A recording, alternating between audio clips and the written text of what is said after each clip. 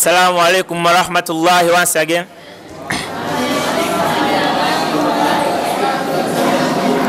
Yeah. Hey, maintain silence. We are going to start our debate. Yeah, the motion states that parents are for girls to fail.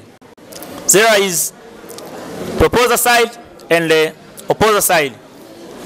Boys are proposer side and the girls are opposer side. So without wasting time, let me welcome somebody known as Bilali Mohammed. You are welcome, sir. Assalamu alaikum wa rahmatullahi wa barakatuh.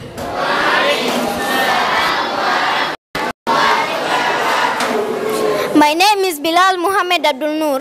Thank you, chairpersons, secretaries, timekeepers, my brothers and sisters in advance, teachers, and others who have come to hear this wonderful debate. As you know, I'm in the proposer's side.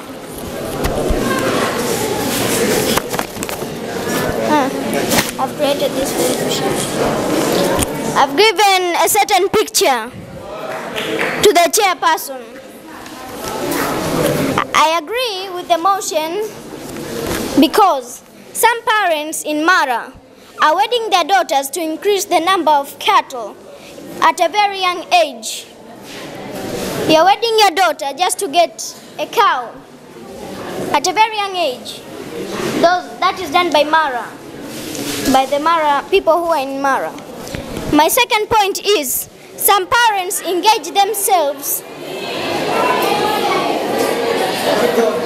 Some parents engage themselves in taboos like FGM, female genital mutilation,